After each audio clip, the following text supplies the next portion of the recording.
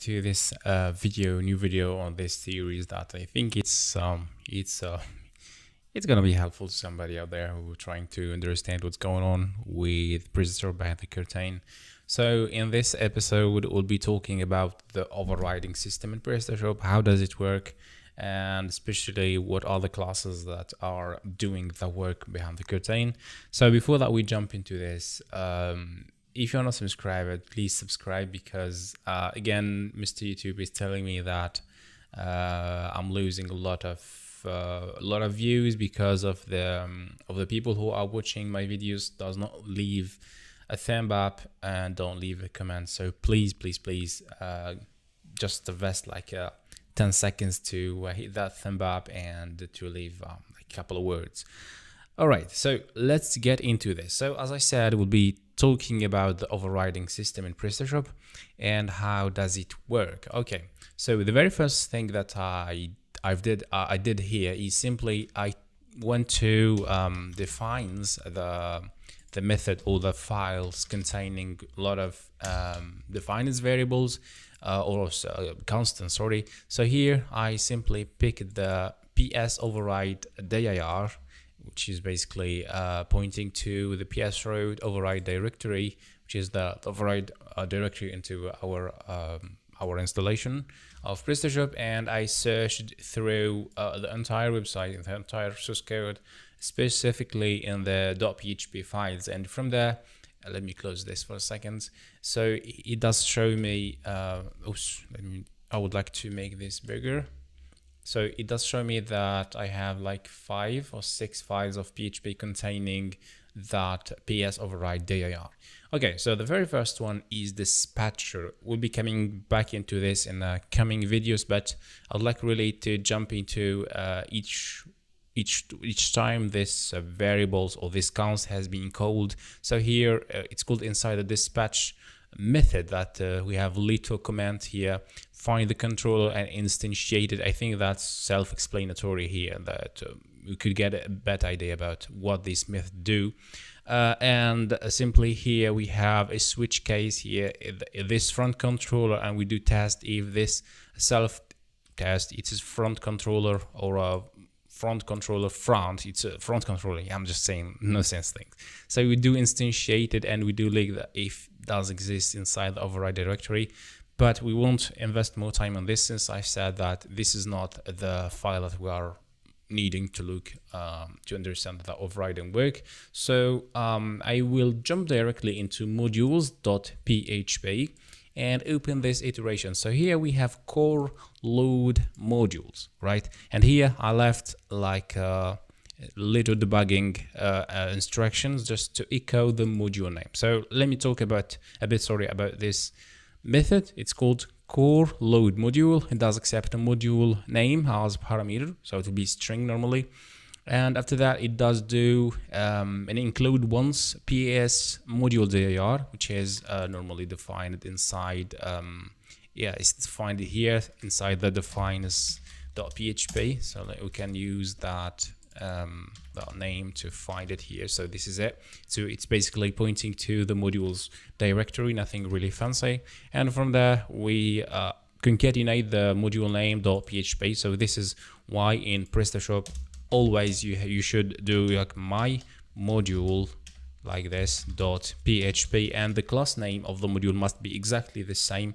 This is why we have that kind of convention, just to make this code work, and we'll be able to load the module and instantiate it later. Okay, let's carry on with this. So once we do the include, we have this variable r, set it to false. We don't know yet why. After that, we have an if statement. So we have tools, we are using the helpers tools, and we are calling a static method, which is called file exists no cache. So if I jump into this, I suppose that will be, so it does clear stat cache. So it does clear the cache and return the file exists. So here, this method will actually look for that module that is not inside the cache, because sometimes Prestashop keep the cache even if you do uninstall the modules or delete the file. So this method will make sure that this module does exist into our file systems. Okay, get back here. So again, we are checking. So normally this will be a boolean, so it will return a boolean here. So if that's true, then we go for the next step, which is include once again here, but this time will be requiring the module, but this time from the override directory. So include once and a series of concatenation modules. They are module name .php. So if you still remember the way we do override modules in Prestashop, so let me just jump into my file explorer here and go to the override dir, which is this one, and we go to modules. So this is the main folder, the override, and here we have the module name. Okay, so module name, normally it will be inside here. So suppose we're having like ps home slider or something like that, and after that we'll be having the file name. It will be homeslider.php. That's it.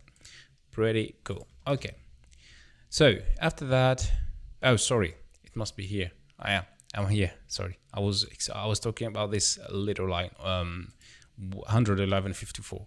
Okay, so after that we have the override module name dot override. So basically here, if you still remember, when we do an override a class of a certain module, for example the home slider, we do write something like that. So it would be home slider override that extend the main home slider, for example. So it's like this syntax. So here we are actually building or constructing the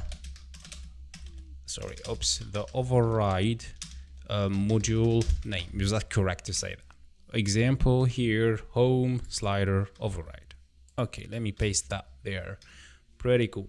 After that, what is happening? We have an if statement again. We have class exists, so we have the override and false, and this is like a default method from the Prestashop from the PHP world, and it does simply take two parameters. The first one is the class name that we need to check if it does exist, and the second one is the auto load, and is set it by default to true. In this case, it's false.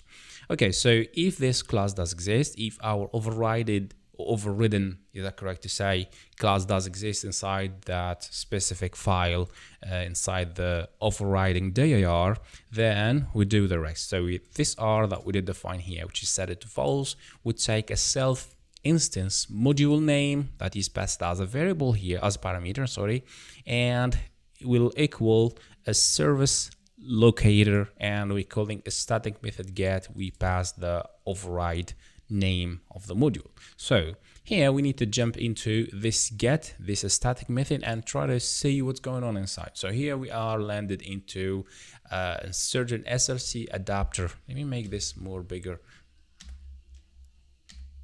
Okay, so we landed into an SRC adapter service locator, and we are under a specific method, a static method called get. So we don't have, unfortunately, again, no good description about this class. What does it do? Again, the default Prestashop command for each classes, but we're trying to understand this ourselves. So let's see. We have a set service container. What kind of constructor we have? We don't have a constructor, I think, but let's go straight forward to this get method. We have a couple of words here.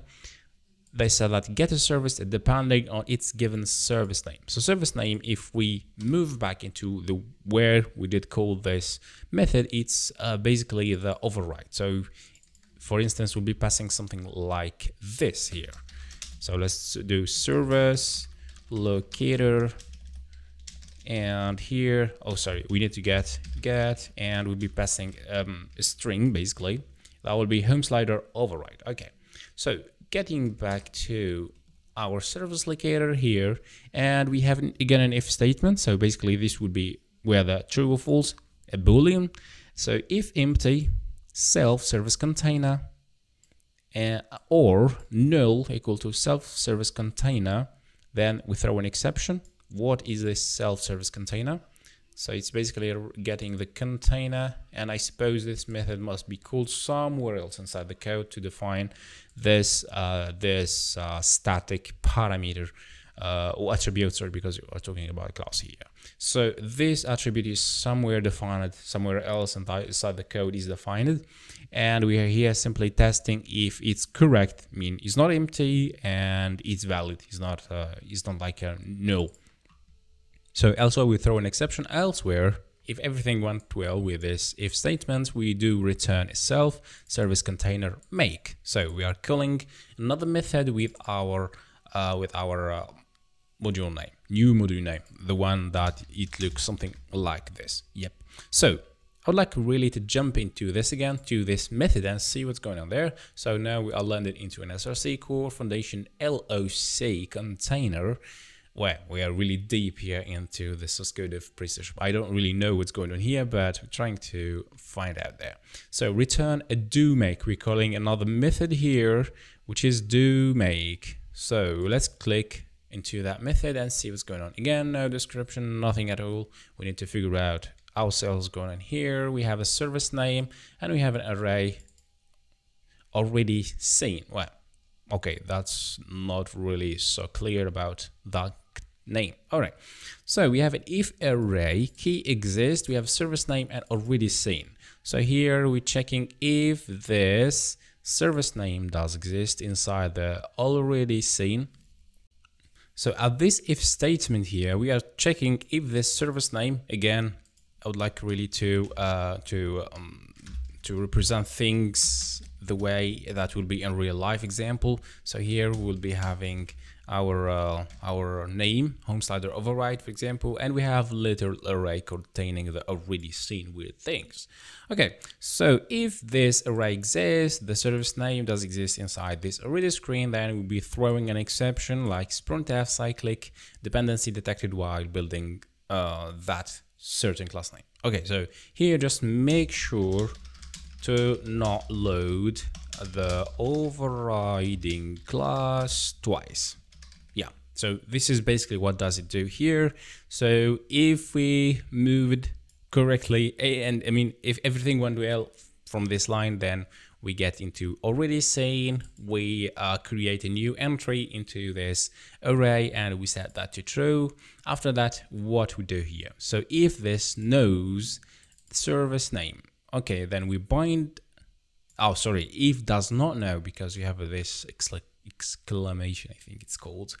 If this is not knows, if this is false, yeah, these kind of weird names, if this is false, then we do bind this dot bind service name and service name. Yep. So let's see what this bind do.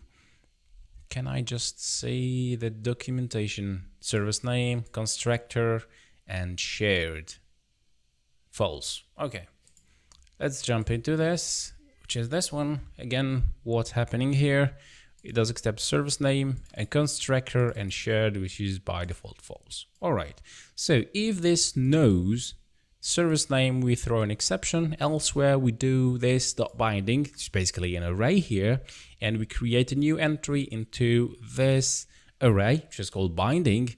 And after that, we define two properties, or we insert actually another array inside this array entry with two entries, constructor and shared, and by default shared is set to false. So here actually we are creating a sort of an array of a map containing the name of the module that we did override. So again here, and let me just draw this that we could understand this. So here we suppose that we'll be having an array like this. So we'll be having, oops, come on. We're going to have array overriding. So this is our array. This is the entry that we are creating. And this will contain by itself, oops, another array containing constructor equals to something like this. Okay. So we are building actually an array of indexes with keys are basically the name of the module, of the overridden module, sorry. Okay. So once that's done, we return this, and this will be containing this binding. So if I go back to this make, do make, and we were here. Okay, we were here actually. Then after that, we do binding service name. So we are retrieving that index. So as we said, as I explained here, array will be containing many of them, size 10, 11, 15, whatever. So this, like, it will be number 1, number 2. Let's do some fancy editing here. I would like to place, so this would be number 1, number 2, number 3, number 4, and let's suppose these are kind of custom modules that we are doing override. So if I go back to my do make here, and at the line 151 here, we are getting basically the index of our overridden. I can still have trouble with this. For example, here will be home slider override, and we are storing that into this variable, this TMP variables. And if we have shared, so checking if we should share, what shared mean, and array key exists, service name, this instance says with an S.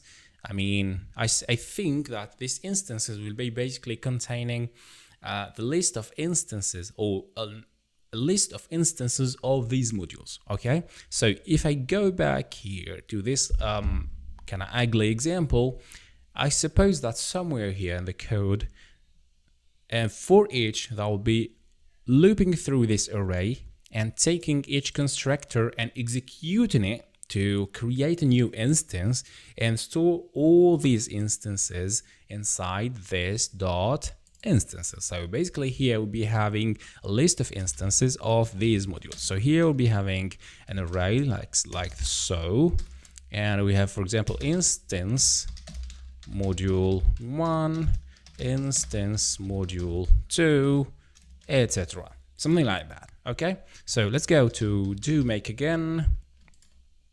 Come on, get back here. Where is it? So if it's shared and this array key exists, service name of these instances, we do return that instance that is already instantiated. So here we're trying to avoid having two instances of the same module. So this is the singleton in a certain way. Okay. Elsewhere, if still everything fine and we don't have an instance of our home slider override, then we need to create one. So this is why we have a variable called constructor here, and we have a binding. The binding, if you still remember, it's basically holding this binding service name. Okay, so here we get the constructor name, and if it's callable, and callable is coming from the PHP world, so verify that content of variable can be called as a function. Pretty self-explanatory. So if that is callable, that constructor, that for example would be something like home slider override, then we call user func. We use this magic function from the PHP, which basically call a user function given by the first parameter. Yeah, pretty simple. So here we store that key or that instance of that certain module into this TMP variable called service. Else if is a string or is not a string. So here we have a couple of words. User already provided the value, no need to construct it. We simply inject the constructor into the service.